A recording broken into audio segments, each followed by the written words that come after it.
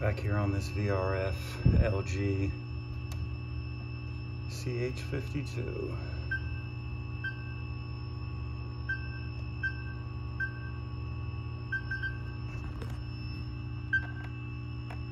On system number 3, so 1 is fine, 2 is good, CH52 on 4. System 4 is good. And these are DOAS units. So our issue is in system number 3. So we'll go up on system number 3, up on the roof, and look at system number 3 and see what this CH52 is about. So this is system number 3. Unit 3 master. Unit 3 slave 1. Unit 3 slave 2. So our problem lies in here somewhere. Gonna get the panels off and start poking around and see what we see. All right, I cycled power, but before I got on this display here, I had a 52-1. So in the troubleshooting guide, 52-1 is a communication error, inverter PCB, Main PCB, and a 1 corresponds to failing to receive inverter signal at main PCB of master outdoor unit. If we got a 52-2, it would have been slave 1. If we got a 52-3, it would have been slave 2, and so on.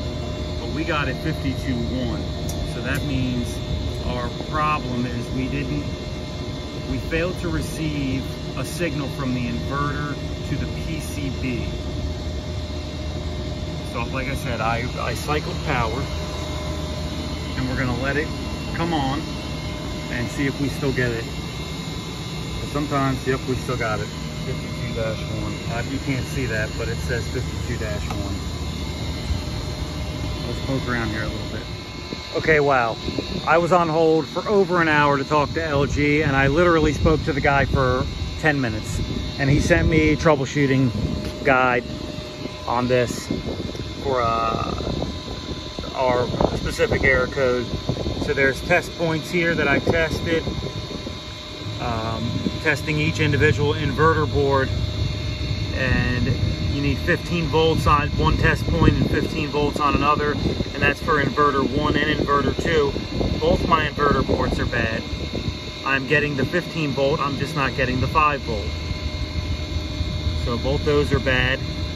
And also my main PCB is bad. I don't have the correct voltage here. And also my fan board has a burnt spot on it. I don't know if you can see that. Right there, you see that? That's burnt up. So we're gonna have to replace that too. That had nothing to do with our CH52 error, but that's bad too. So one of those fans wouldn't have worked.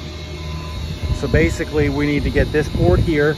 There's 2 boards you can't see here that are behind these 2 noise boards and the fan board. So that's 4 boards total we need. I've emailed our distributor to get the price and availability on it. And once we get the parts in, we'll come back and put them on. There's nothing I can do about it right now. I don't have those boards in stock. I don't carry boards like that. And there's nothing I can do about it.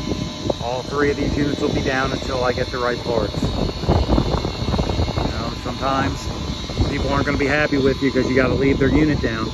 But it's the nature of the business. But as soon as we get the boards, we'll come back. So until next time, guys, please like and subscribe to my channel. And I'll have more content like this almost on a daily basis. So, till then, stay safe, guys. Signing off.